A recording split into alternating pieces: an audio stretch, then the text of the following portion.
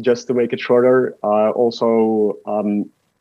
we have progressed quite a bit since that introduction was written. We raised over $300 million, progressed multiple therapeutic assets into preclinical and clinical stages. So we're already clinical.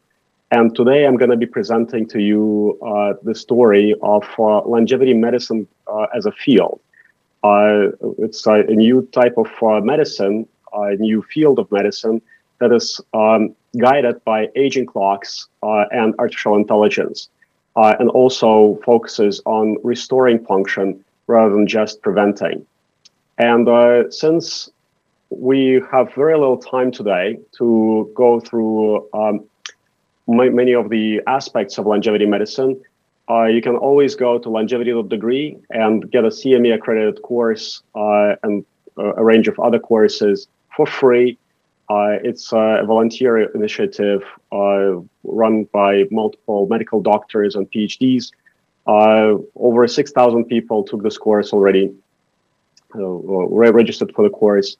And today I'm going to give you an introduction to longevity medicine and AI-powered aging clocks. However, I encourage you to go to longevity.degree and take the course.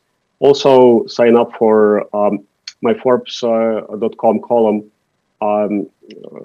blog, where you can read about the pharmaceutical industry productivity and also about longevity. And I think that longevity in general is the most altruistic field to be in. It's very important to contribute to this field, and you're generating the maximum number of quality adjusted life years if you're contributing to longevity. So longevity medicine is a new branch of precision medicine that is focused on extending health span and lifespan, and is powered by aging clocks and AI technologies.